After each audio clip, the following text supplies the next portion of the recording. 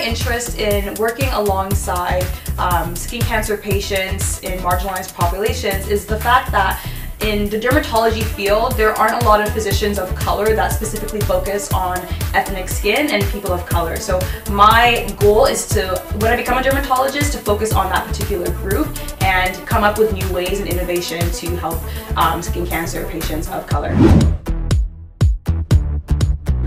As Miss Universe Canada 2020, I would instill women empowerment into my platform by continuing to advocate for women's mental health and women's health as a whole, especially Black and Indigenous women of color. I would work alongside my networks at Women's College Hospital to continue to foster networks and advocate for change.